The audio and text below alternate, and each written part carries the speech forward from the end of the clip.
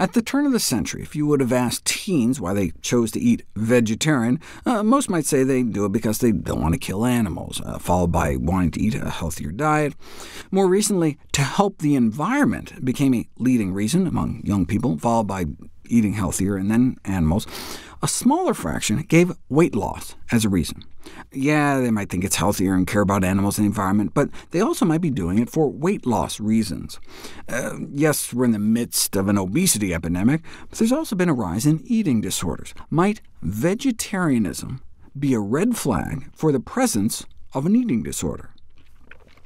A survey of adolescent and young adult vegetarians found they tended to eat better and have healthier body weights, but those who ate vegetarian were also more likely to report eating disorder-type behaviors.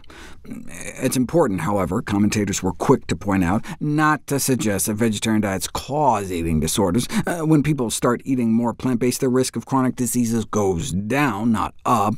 Maybe it's the children who have not yet adopted a vegetarian diet who require our special attention, as they have poorer diets and are at significantly higher risk for obesity. To which the authors responded, yes, they agree that vegetarianism does not cause eating disorders. They're just saying that one should explore with them why they're doing it. While it's important to recognize the potential health benefits, it's also important to investigate a teen's motives for adopting a vegetarian diet. Studies have shown that adolescents who have symptoms of eating disorders may then go on to adopt a vegetarian diet as a weight loss method, as a socially acceptable way of avoiding eating.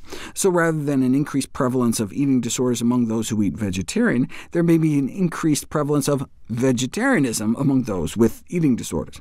The study was just a snapshot in time, so they couldn't tell which came first. Might eating vegetarian just be a way to disguise food restriction during the early stages of an eating disorder, or does experience with vegetarianism increase vulnerability for the development of eating disorders in the first place? To answer the question, you need to know which came first, and in most cases, eating vegetarian came at least a year after the first eating disorder symptoms. Similarly, in a series of anorexics, in fewer than 1 in 10 did meat avoidance predate the onset of their disease.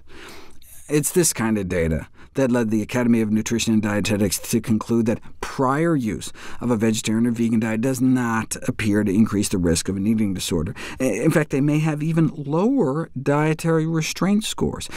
Dietary restraint represents the conscious limitation of food intake, the perception of constantly having to limit food intake to prevent weight gain.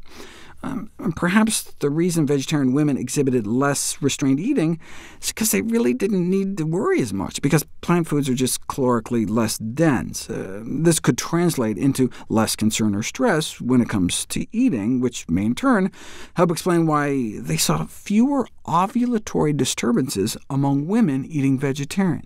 In fact, maybe that's one of the reasons vegans report less stress and anxiety.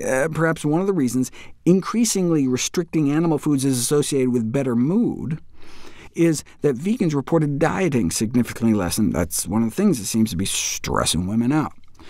And vegans and true vegetarians didn't just have significantly lower levels of restrained eating, but also less emotional eating, less compulsive eating, and greater levels of acceptance in relation to food. And this highlights previously unacknowledged positive aspects of adhering to a completely meat or animal product-free diet when it comes to thinking about food. Though we don't know if this actually translates into protection against developing disordered eating, vegans appear to have the healthiest attitudes towards food, closely followed by vegetarians, but no one had actually taken a large sample of vegans, just put them through the EDQ, which is one of the most widely used diagnostic tools, until now. The first large sample of vegans to complete the official eating disorder examination questionnaire, and vegans scored significantly lower, significantly better, consistent with the data showing vegans tended to diet less frequently. Taken together, these findings suggest that vegans and omnivores don't differ markedly in reported eating attitudes and behaviors, and when they do, vegans appear to endorse overall healthier thoughts and habits.